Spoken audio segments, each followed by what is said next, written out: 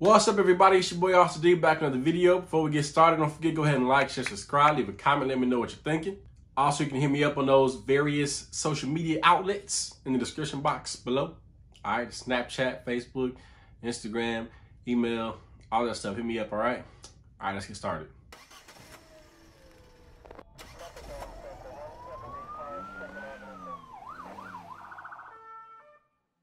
All right, y'all, it's been, what, 8 days since my last video? I had to take a little break, man. All right, but I'm back. I got some videos coming, all right? But the other day I heard a call come out, and it reminded me of a call that I had back in, not FTO, but like right when I first started. So I'm just gonna share this call with y'all, all right? It's real short, but it's funny, all right? So we get this call, all right? And basically we get calls like people need to be committed to the hospital. They go to the magistrate's office, get paperwork, saying, hey, we gotta take them to the hospital. That's what we do. So we get this call. It said my 90-year-old, I think it was aunt, my 90-year-old aunt called me and said that she's about to drive her car into her lake in the backyard. So we're like, all right, we're going over there. And they send me and another officer that we were like, I don't know how far away from FTO we were, but it wasn't that far. It had to be like a few months. So they send me and him out to the house, right? We pull up, the niece pulls up. We're there at the same time. I think it was somebody else at the house already. Well, we go inside and this 90-something-year-old lady, I think she's 94. She's going crazy upstairs. I think she suffers from like a whole bunch of different type of medical shit, right? So we're talking to the family. We're like, I mean, if she's not going with y'all, we can't just take her to the hospital. You could try to go to the magistrate's office to get involuntary commitment paperwork taken out. And they're like, okay. So we're like, all right, we'll stand by here while y'all go and do that. So we're standing by. I'll tell you, this lady is going freaking crazy. All right, she keeps trying to get out of the room. She'll come and she would smack one of us, run back to her bed, put the covers over her head and just start screaming, right? So we're trying to like get her to calm down, or I'm trying to get her to calm down, stop screaming, and then she would hit me again. So it's her point, I look at the officer beside me, I'm like, bruh, I'm not just gonna keep getting hit. All right, this lady is 94, but she is like a fit 94-year-old. Like she legit was in shape, all right? You're looking at, let's see, 225? I think it's okay. Go ahead.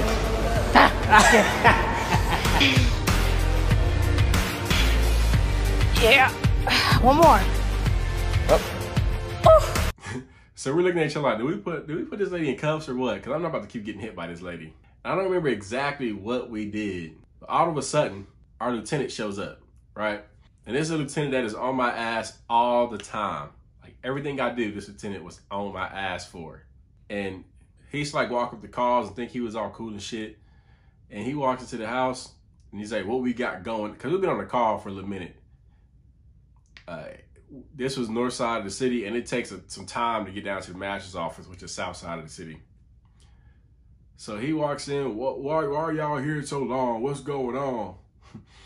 And I tell him about it, and he's, man, y'all can't handle no 94-year-old lady. What the hell is, what is going on? I'm like, well, he was low-key pissing me off because he's like trying to downplay. Like, I get we ain't been doing it for three months probably at the time, like on our own, but still. So he's like, all right, go on back upstairs, sit with her till the family gets back. All right, man. So we go back upstairs, and of course I'm talking shit upstairs. She's still yelling in the background, so that kind of covers up my talking shit about the LT. But he's outside, he's on the phone, he's just walking around and shit. This lady is still going crazy. She started like trying to get out the door again. At this point, I'm just like, this is her house. Whatever she wants to do, she's gonna do it. All right. So she runs out of the room, goes like this. She has a big house. She runs to the other part of her upstairs area and just starts throwing shit in the room, right? And she looks at me, she's about to throw something. I'm like, whoa, whoa, whoa. So I grab her arm, take her back to her room.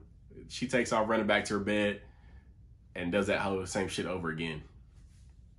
Well, my LT starts to hearing all this yelling and throwing shit going on upstairs.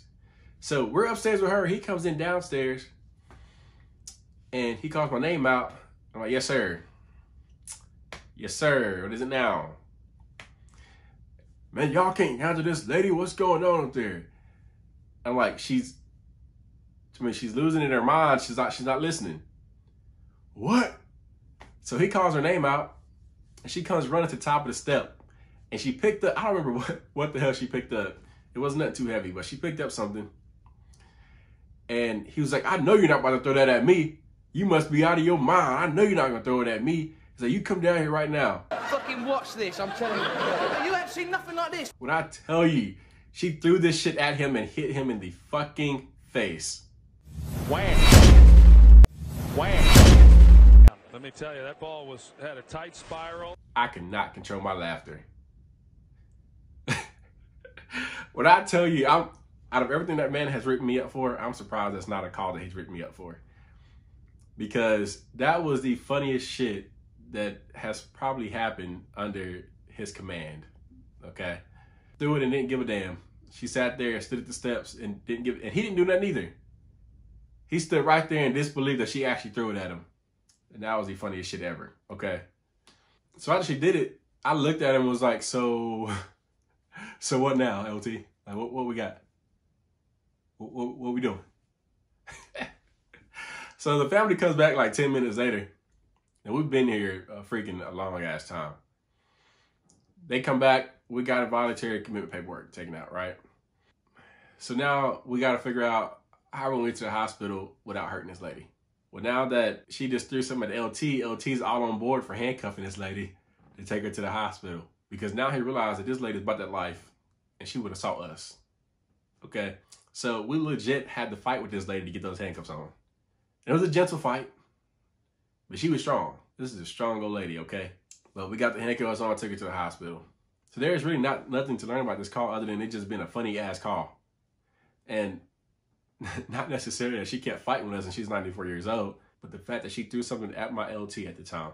It's like all my frustration that was built up, everything in there, just let out. When it hit him right in the face. I never forget it ever in my life. All right, y'all. That's it for this video. Don't forget, like, share, subscribe for more. All right, we got some more videos coming, all right? See you next time. Adios.